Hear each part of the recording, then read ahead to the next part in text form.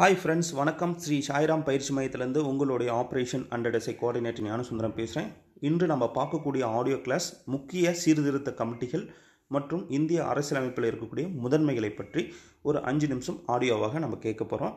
முதல் முறையாக நம்ம சேனலில் பார்க்கக்கூடிய மாணவர்கள் கடைசி வரைக்கும் இந்த ஆடியோ கிளாஸை பார்த்துட்டு உங்களுக்கு பிடிச்சிருந்தால் சப்ஸ்கிரைப் பண்ணுங்கள், லைக் பண்ணுங்கள், உங்கள் ஃப்ரெண்ட்ஸுக்கு இதை ஷேர் பண்ணுங்கள், ரொம்ப யூஸ்ஃபுல்லாக இருக்கும்.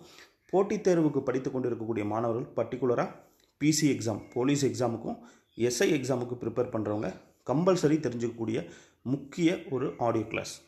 இப்போ நம்ம கமிட்டி பேரை நான் சொல்ல போகிறேன். நீங்கள் ஒரு பேப்பர் பேனை எடுத்து நோட் பண்ணிக்கோங்க. இந்த கமிட்டியிலிருந்து கண்டிப்பாக தேர்வுக்கு ஒரு கேள்வியானது கேட்கப்படும். முதல் committee Venkatachaliah committee.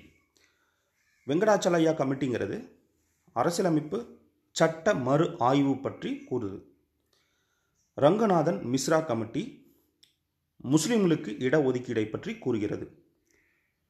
Sachar committee கல்வி மற்றும் வேலைவாய்ப்பில் முஸ்லிம்களின் இடம். மண்டல் கமிஷன் பிற்படுத்தப்பட்டோர் 27% இடஒதுக்கீடை பற்றி கூறுகிறது. காக்கலேர் கமிட்டி பிற்படுத்தப்பட்டோர் நலனுக்கான முதல் கமிட்டி. ஓரா கமிட்டி அரசியல்வாதிகளுக்கும் குற்றவாளிகளுக்கிடையான தொடர்பை பற்றி ஆராய்கிறது. எல்எம் சிங்வி கமிட்டி பஞ்சாயத்து ராஜ் முறைக்கு அரசியலமைப்பு அங்கீகாரம் பற்றி கூறுகிறது. ஸ்வரன் சிங் கமிட்டி அடிப்படை கடமைகளை பற்றி கூறுகிறது. பசல் அலி கமிட்டி மொழிவாரி மாநிலங்களை பற்றி கூறுகிறது. தார் கமிட்டி மாநில எல்லை சீரமைப்பை பற்றி கூறுகிறது.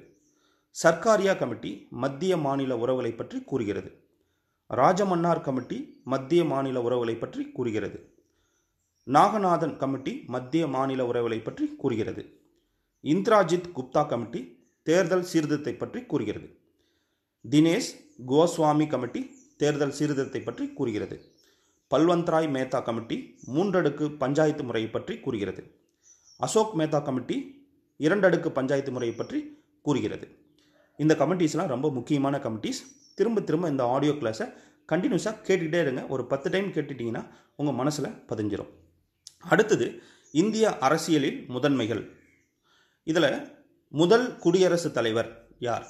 டாக்டர் ராஜேந்திர பிரசாத். இந்தியாவின் முதல் குடியரசு துணைத் தலைவர் யார்? டாக்டர் ராதாகிருஷ்ணன்.